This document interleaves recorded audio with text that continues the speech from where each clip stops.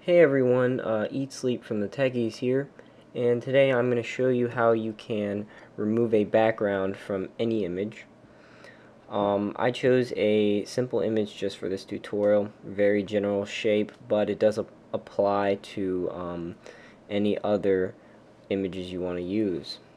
Now, there are a few ways to do this. You could use the eraser tool and just erase the background from the image.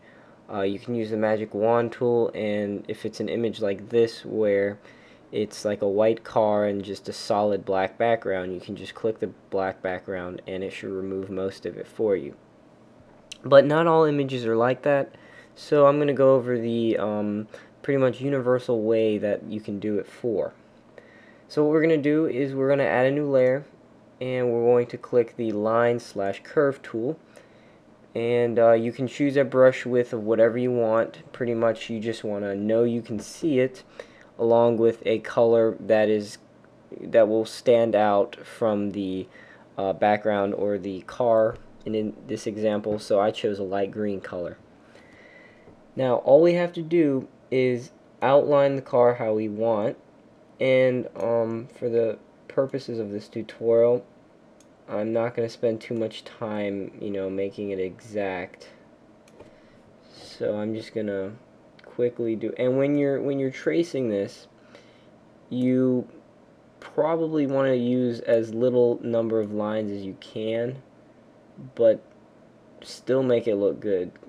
I missed a giant chunk there. I could have probably added another line to make it look a little better. And the other thing you want to make sure you do is you want to make sure all the new lines that you create, they're connected to the previous line. Because if you leave any holes in the image, then what will happen is the, I guess, how you say, the transparency trick won't work, and you either have to redo it or find out what you messed up on. So we're going to leave that part of these little wheel, I don't know, hubs, whatever, holders, I don't know, I'm stupid, in cars. So we're going to leave those out, and what we're going to do is we're going to hit our magic wand tool, shortcut key S, click inside the car to make sure that the image is indeed closed, and next we're going to hit Control I, set the tolerance to 40 to 50. Next we have to go to our background. Click your background, so it's on the background, I guess, and hit Control X for cut, and the background should be removed. Actually, that doesn't look too bad if we're not caring about tires.